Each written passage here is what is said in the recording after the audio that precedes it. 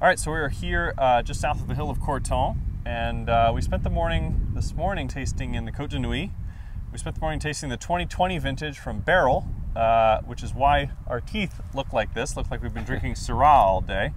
It's an extremely dense vintage, small yields, but that's really the only problem with it, because the wines are beautiful, and we're really excited to get them back eventually to the States whenever they get in bottle and get over to us. But it's an exciting, very dense, very concentrated vintage. Yes, in fact, the hill of Courton is actually in the Côte de Beaune. It's the very northern limit of the Côte de Beaune. L'Audoise just past it.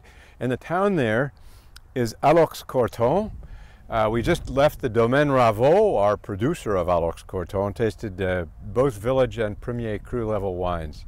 It's big wine. More very dense, very chewy 2020 red, and then some more classic 2021s, which won't be available for a while, but some really delicious wines being made here.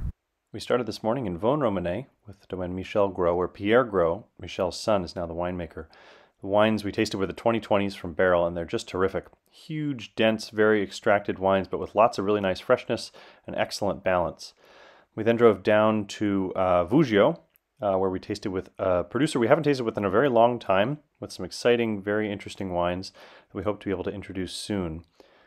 We had a quick lunch in Nuits Saint-Georges and then drove down to Damigny, where we tasted with a new producer, making Roulis and Pommard Premier Cru, and then back up to L'Audoise with the Domaine Gaston Pierre Raveau.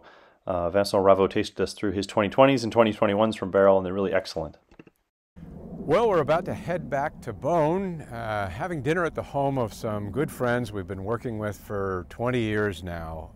Looking very much forward to it.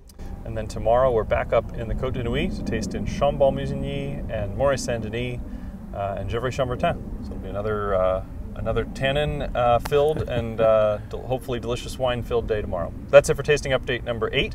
We'll see you back here tomorrow.